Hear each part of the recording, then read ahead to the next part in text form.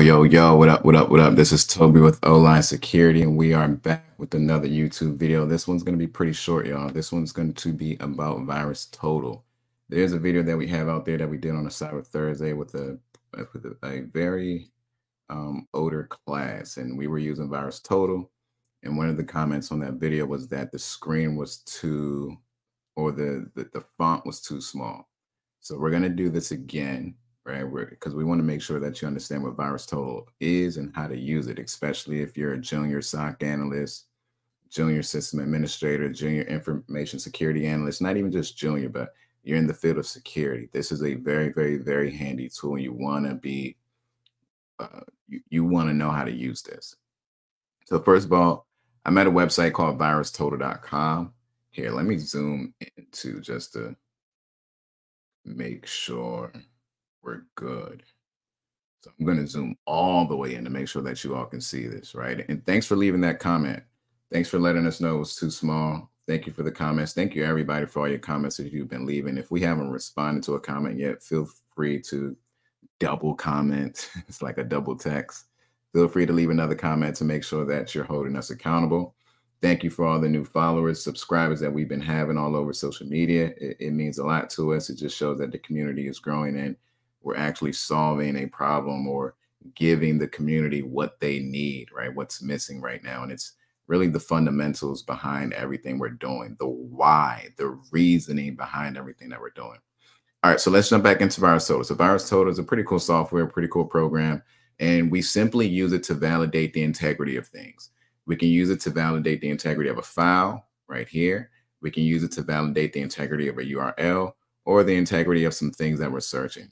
So let's keep it really simple. Let's say you had a website that popped up on your proxy, it popped up in your PCAPs, maybe you have Wireshark running, or it just came up in a ticket, and you want to validate if that URL is malicious or not. Well, you can come here to VirusTotal and just type it in, right? Let's type in olinesecurity.com.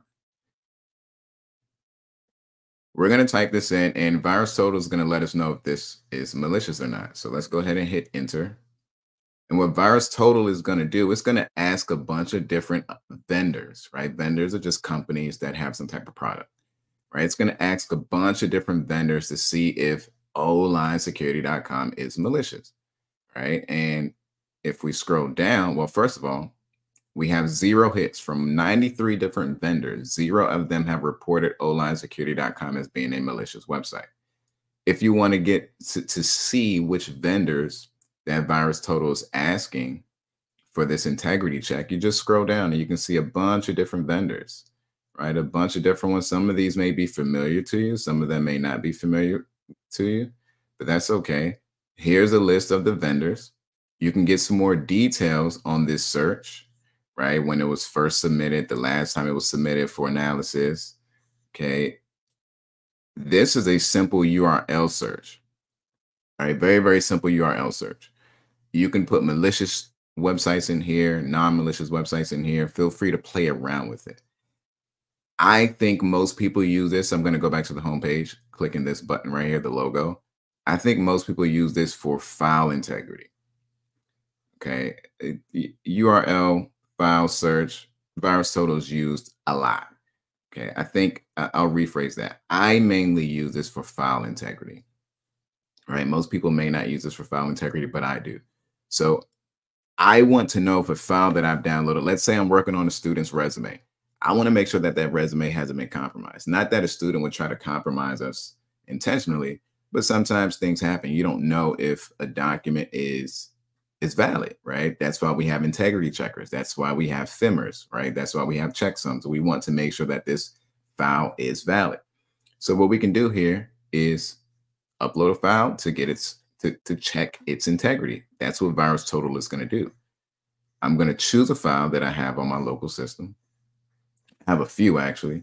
I'm just going to use this malware that we created in class, right? So malware64.exe. VirusTotal should definitely tell us this is malicious because this is a malware that we created and we haven't tried to encode this or hide it, obfuscate it from VirusTotal. It's just the malware itself. And you can see this time we have 57 different vendors out of 73 are all telling us, hey, this is a Trojan. This is an exploit. It was created for Windows. This is a backdoor. This is a Trojan. It was created by Metasploit. They're all telling us this. Why do they know that this is malicious? How does everybody know that this is malicious? What are they using to tell VirusTotal this is bad? They're using a hash, a hash, a hash, a hash, a hash, a hash, the fingerprint. This hash, if you're not familiar with hashes, this is one of the biggest factors, biggest component when it comes to validating integrity. This hash right here is assigned to this program. Each file, each program, each application, everything has a fingerprint, aka hash. So VirusTotal said, hey, let me look up this guy. Let me grab its hash first, right? Malware64.exe, the file I uploaded. Let me grab its hash and then ask all of these vendors to see if they know this hash to be malicious. Do they have this hash as well documented as malicious? And they do, right? They're all tracking that that hash is malicious. They're not necessarily tracking the name of the file. Maybe they are, maybe they aren't, but they are tracking this signature, this hash. And I mean, this is as simple as VirusTotal gets, right? We'll upload another file. I'm just going to go back to this home page. I'm going to click choose file. And I created a document called sample.txt. I'm going to upload that. And let's see if anybody dings this as malicious. They shouldn't, because it's just a simple word, a text file with just junk in it. And right now you can see that VirusTotal found its hash. It's simply going to grab the hash and ask the other vendors, hey, do you know this hash to be malicious? Right. And so far, so good. Right. While that's running, I'm going to right click and copy that. I'm going to open up VirusTotal in another tab. And we're going to do a search, right? The last feature here, we did the file check, we did the URL check. Now we can just search on things. You can search on the URL again. You can search off of IP addresses. You can search off of domain names, or you can search off of hashes. Let's just put that hash, right? This hash right here that VirusTotal found for our sample file, sample.txt. Let's search that hash here. It's the same thing, right? This time we're just explicitly giving VirusTotal the hash.